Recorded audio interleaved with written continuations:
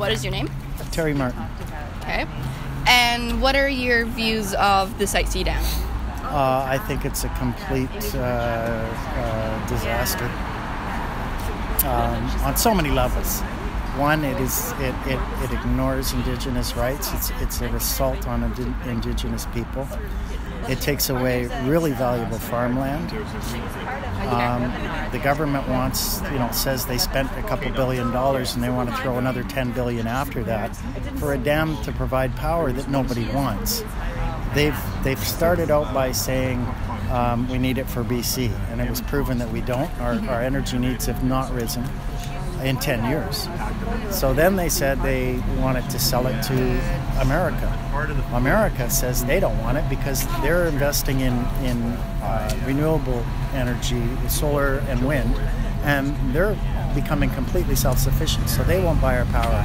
Then they said they wanted to sell it to Alberta. Alberta doesn't want it because they're investing in solar, actually. So now they're saying they want it to provide power to the Yukon, and that's for fracking. And they're trying to find excuses to build this dam rather than actually have a real reason. So that's sort of the history of it, and the big reasons why we shouldn't have it. We're going to pay for it. You're going to pay for it for the rest of your life. Our grandchildren are as well. My grandchildren. Yeah.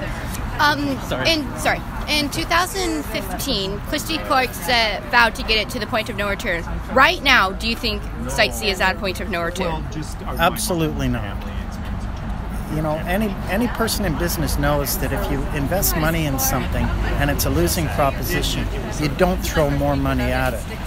You cut your losses and walk away. It's that simple. Do you think that in 100 years, if we do scrap the SiteC, how long do you think it'll take for all the environmental and everything in that area to recover? It depends what we put into it. If we spend $1 billion or slightly less than that, it can recover fairly quickly. But just left to its own, it's going to take a very long time. The problem is that the massive amount of the valley hasn't yet been destroyed because it hasn't been flooded. So it's completely repairable at this point.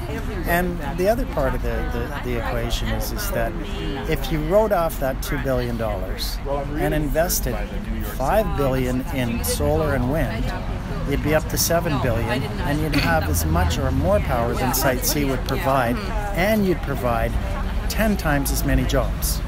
So the whole thing makes no sense. Yeah. So another question. One last question. John Horgan said that in his when he was running that he was completely against the SiteC. Yeah. But when he finally got elected, and a couple of months after, he said that we are doing it with heavily hearts, but we are continuing the SiteC.